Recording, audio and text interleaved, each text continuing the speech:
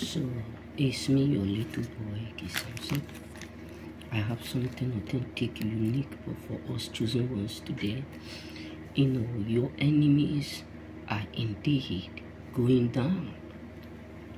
Let me tell you, chosen ones, this is something that you need to know, particularly as a chosen, that those who have been persecuting you, those who have been troubling you, are going down. They are going down. Your attackers, your enemies, your frustrators, people who don't want to see you do well, they are falling down right on the way. You need to understand that God is taking them down. Their power is about to become powerless. Their evil is about to come on them. I was in a dream today. It was a world war. So inside that dream, there was someone that was pursuing us, and he decided to pursue one of my friends. While he was pursuing the guy, I stole him a cutlass, but it was not able to reach him. He carried the cutlass. He wanted to steal my friend, and I was on the ground, and the place where I was so cave, meaning that there was a lot of trees, but I was on the ground, leaning down. I picked the first stone, I stole him. God, that is why you need to understand that there is a great meaning. That word, G-O-W. I took 3 stones. I stole him the first one.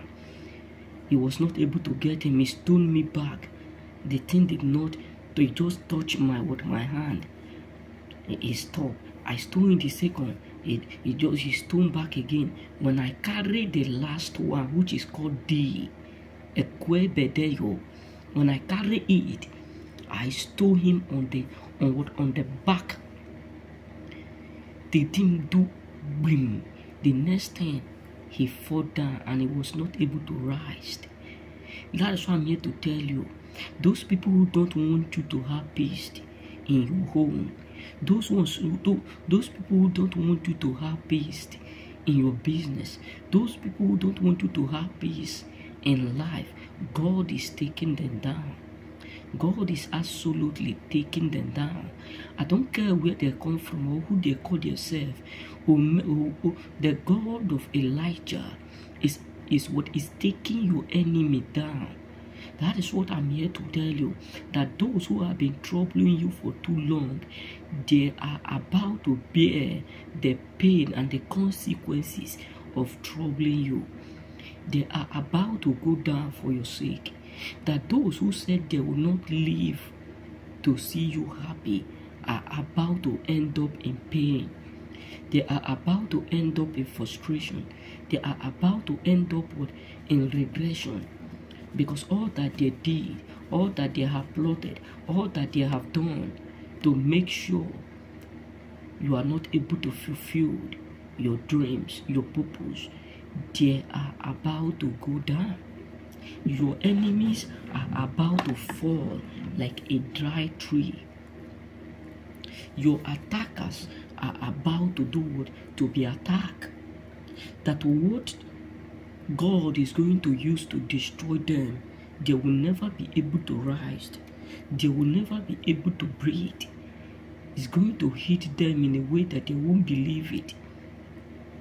And it will shock them. In that dream, victory was what was mine. All glory be to God. Victory was mine. That's why I'm here to tell you prophetically that you're about to get victory. You're about to receive victory. You're about to have victory. It does not matter how long they have been troubling you. It does not matter how long that they have been doing the evil. It does not matter how long that they have been waiting for you to go down. I am prophetically telling you that victory is yours. Victory is indeed yours. That those who trouble you are about to be troubled. That those who don't want you to have peace, they will not do what live to have peace. God is about to give them reason to be sad. God is about to give your enemy reason to be sad, that they rise up against you. Heaven is indeed about to do it, to rise up against them. They rise up against your marriage. They rise up against your career. They rise up against your head. God is about to rise up against them. For the weapons of our warfare are not carnal, but mighty through God, pulling down the strongholds, casting down imagination, bringing into captivities every thought to the obedience of Christ. So this is something that you as a chosen, you need to understand, particularly that those who trouble you